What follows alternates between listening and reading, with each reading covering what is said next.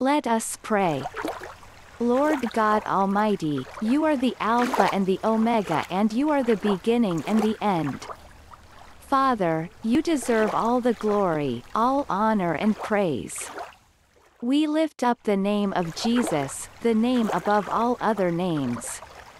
I give thanks to you, for you are good and your love endures forever.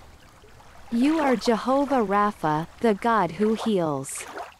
You said in your word in Isaiah chapter 53 verse 5 that he was wounded for our transgressions, he was bruised for our iniquities, the chastisement for our peace was upon him, and by his stripes we are healed.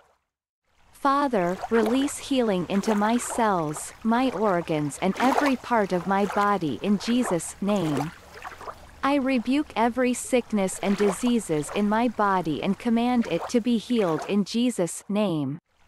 Father, you said in your word in Jeremiah chapter 17 verse 14, "Heal me, O Lord, and I shall be healed, save me, and I shall be saved, for you are my praise."